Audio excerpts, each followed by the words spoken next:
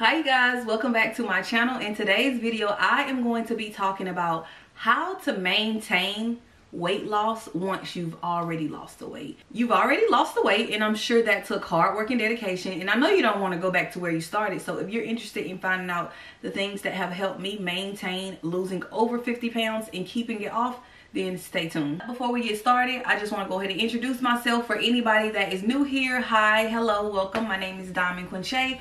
I am a lifestyle and fitness creator, and if you are returning to my channel, I really appreciate the love and support that you guys continue to show me. I've been creating content since 2015, but my channel has switched and shifted over the years. So right now, currently, I've been into the health and wellness journey, and I did manage to lose over 50 pounds, which I've shared with you guys in previous videos and shared recipes, tips, and tricks on how I was able to lose the weight in the first place. This video will be very similar to that because a lot of the tips that I use to lose the weight in the first place are the same tips that I'm still using to this day to maintain the weight loss. If you like this type of content, of course, give this video a thumbs up and subscribe to my channel. Follow me on TikTok, follow me on Instagram.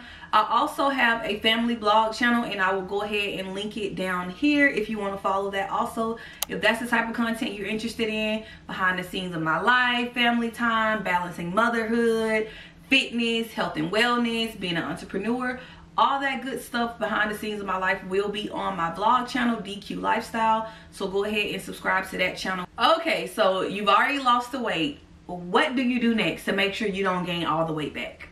Big question. The short answer, of course, would be to do everything that you did to lose the weight in the first place. But the long answer, to break it down, I'm going to break it down into 3 main points, and we're going to go ahead and get into that first point. The first point I will say is your mindset. Your mindset is going to be everything along this journey. As long as you set it up in your mind that you're not going back to where you started, that you're not ever getting back to that place, it will take you far. It will help you stay motivated. It will help you get up on those days that you don't feel as motivated, because you already set it in your mind that I'm not going back here. I've already put in this hard work and dedication. So let me go ahead and set it up in my mind that even when I don't feel like it, let me just go do it anyway. In your mind, when you don't feel like doing something, you have to ask yourself a couple questions, because I battled with this plenty of times before. When you tell yourself you're not going to do something that's going to help you accomplish a goal, or you're not going to stay on task and do what you're supposed to do, you have to ask yourself, do I have a legitimate reason as to why I can't get this done? Am I sick? Am I overwhelmed? Am I stressed out? You have to pinpoint your exact emotion so you can decide how you're going to move forward. If it is something that's serious, that is mental, that is life-threatening, that is something that's telling you to give yourself a break, listen to your body. Listen to your body. Don't overdo it. You don't want to burn yourself out. But if none of those things that I just listed is on that list, do it anyway. Because what's going to happen is you're going to feel so good in the end, and you're going to be so happy that you accomplished that task and you did what you had to do. When you don't stay on track and you decide, I'm not doing it because I don't feel like it, I promise you, immediately after, you will feel like shit. You will regret it. You will regret not doing what you said you were going to do. You will regret not doing what you're supposed to be doing. So go ahead and set it up in your mind that even when I don't feel like it, even when I'm not motivated, if something is genuinely not wrong with me, I'm going to do it anyways. So next up, I will say what has helped me maintain and keep the weight off is my eating habits. And I'm going to be totally honest. During the holidays, I pretty much lost my mind, and I gained a couple pounds back. I actually gained over 10 pounds back.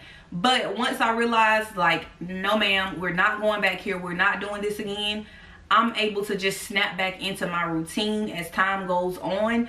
But I may not be able to get back in the gym. There may be times where I can't get back in the gym, but what I am going to snap back to doing is watching the things that I consume. Watching what I am consuming. That is going to be the main thing to even lose weight in the first place, and that is going to be the main thing to keep the weight off. I'm pretty sure a lot of you guys have heard losing weight and maintaining weight loss is 80% diet, 20% exercise, or 70% diet, 30% exercise.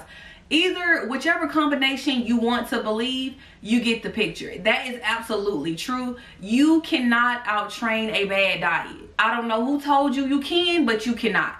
So if you can't let go of the burgers and the snacks and some of your favorite foods that you like to eat a lot of, then you're not ready to actually maintain losing the weight. Like you really have to let go of all those things. It is very easy to gain the weight back. After I've lost all of this weight, I realized how easy it is to just gain it all back. If I really was to sit here and put in no effort and not continue to work towards maintaining the weight that I have lost, I can gain it back way faster than what I did in the first place. I can gain it back way faster than what it took me to lose it. It may have took me about a year to lose the weight, but it's not going to take more than 3, 4, 5 months for you to get all that weight back on. Not only does food and the things that you consume control your physical health, it also controls your mental health, and ultimately it will affect how you perform. If you're consuming a whole bunch of junk food, and then you're trying to go to the gym and work out, you're not going to perform as you would if you're consuming quality foods, healthier options. You're going to perform much better when your body is fueled with quality foods over junk food. All the things that you were eating when you gained the weight in the first place, you are not going to be able to perform properly in the gym to be able to continue to lose the weight and lose the weight. It's also important to not see food as good food and bad food, because this will make you develop a horrible relationship with food. At one point in my journey, I would just eat something that I consider bad and I would just talk about myself. And it's like you're developing an unhealthy relationship with food, and that's not even the point that we're trying to get to when we lose the weight in the first place. It's not that you can't eat those unhealthy options. It's not that you can't eat the things that you used to indulge in. The thing is, you need to eat them in moderation. You need to make sure you're eating them way less. The amount of quality foods that you're consuming should always outweigh the unhealthy options that you are choosing. And the last tip that I would say that has helped me is by staying active. You have to stay active. You have to keep moving your body. Stay in the gym. Try new classes. Try new things.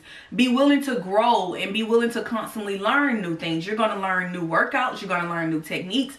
Try to take new classes. Try to push your body in ways that you've never pushed it before, but of course by staying safe. Along with that, you really need to figure out your why.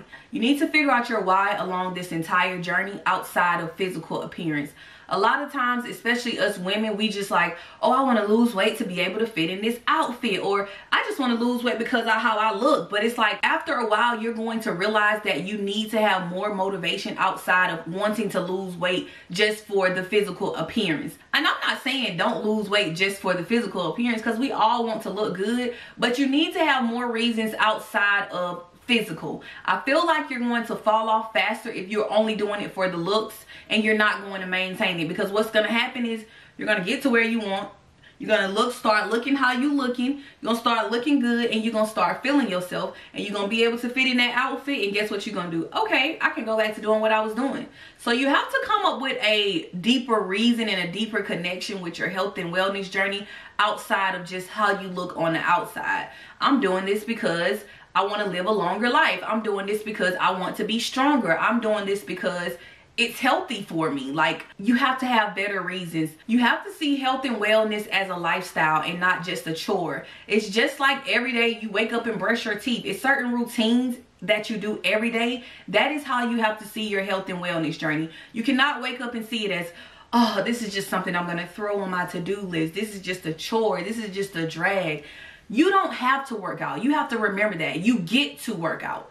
You don't have to do anything, but be grateful that you get to. A lot of those negative thoughts, you have to really learn how to turn them into positive affirmations.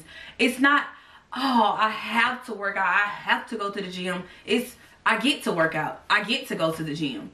Some people can't even move their body. Some people are paralyzed. Some people are not even here on this earth anymore because they didn't take care of themselves. Some people can't afford a gym membership. Some people don't have a car to drive to even get to the gym. So just remember, you don't have to do anything. You get to do those things. So be grateful for the one body that you have, the one life that you have to live, and remember that you want to live a long, healthy life, especially if you have kids, you have a family to take care of, especially if you plan on having children, anything of that nature, regardless of what's the reason as to why you want to take care of yourself. It's important. It's a lifestyle. It's not an option. If you're looking for some motivation and inspiration on your journey, of course, go ahead and subscribe to my channel. I am also now a certified personal trainer, so I will be having programs releasing soon, and I also will be offering online training, online support for my girlies at home that can't get outside, can't get in person, and they have a busy schedule. There will be an ebook, a 30-day lifestyle challenge that will be releasing this month, so stay tuned so you can get your hands on one. And it will include actual workouts, actual tips, actual workout splits,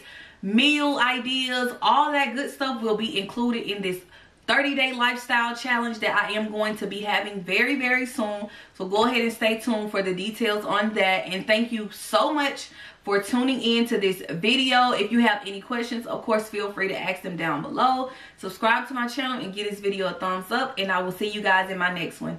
Bye.